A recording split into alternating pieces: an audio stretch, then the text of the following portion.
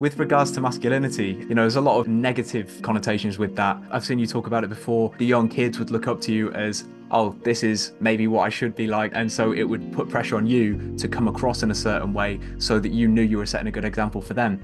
Every girlfriend I've had has at least one story of a very unpleasant / distressing experience with men. And that really kind of alarmed me. It did make me think different about masculinity as a whole. Me as a bloke, the more you go inward, you think about how you are and how you come across. Just try not to be a dickhead, really. I think men, we do have a lot to answer for and a lot to make up for. There's a certain amount of us and them that really needs to be addressed, I think. But then also it's hard because I think, men can sometimes, we have to be strong. We also have to be soft. We have to show vulnerability, but we must also be not flippant. We must always be steady. The things you shouldn't have ever been able to do, it's good you're getting called out for.